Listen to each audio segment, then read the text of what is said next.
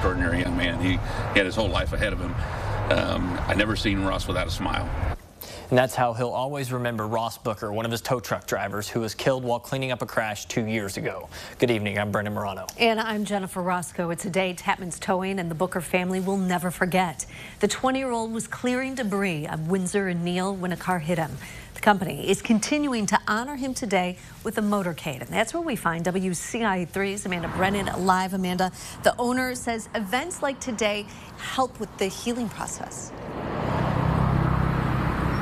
That's right, Jennifer. I just talked to Jim Hampton minutes ago. He says today is all about supporting Ross Booker and his family. It's also part of the healing process, like you mentioned, and it's spreading awareness about slowing down and pulling over. Now, in just about a minute at 5:02 exactly, that's when Ross Booker died 2 years ago.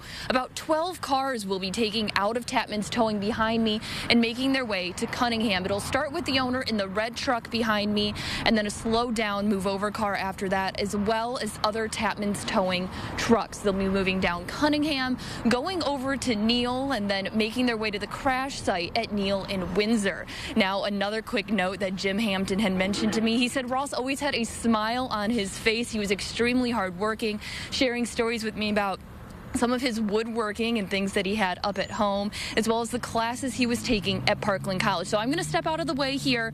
This should be taking off just any minute now. It's 5:01, so in just 1 minute, you'll be able to see this. Now, eventually, they will be ending at St. Joseph in that town where Ross has called home. Here they go. They're taking off at 5:02.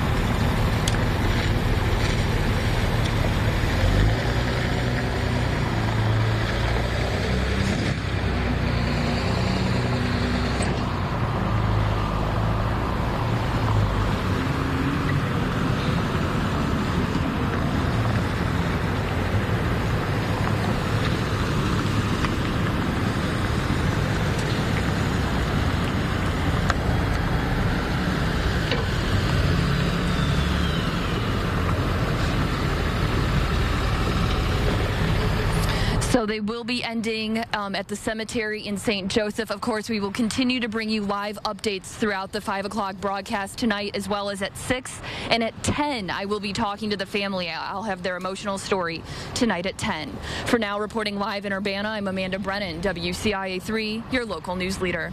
All right, Amanda, thank you so much. An emotional day for sure.